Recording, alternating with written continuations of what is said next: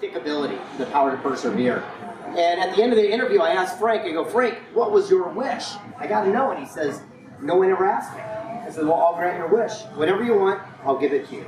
And he said, all I want is my story to be told so my grandkids will know that I did something cool. So he signed over his life rights and said, the only challenge is, Frank, I've never made a movie. But he trusted, and it took 6 years, millions of dollars, and as you know, right now, we just became Oscar qualified and are going to be doing a push this fall for a nomination. And it's so interesting because it's just a testament, if you do one simple act of kindness can have a ripple effect to impact the lives of others.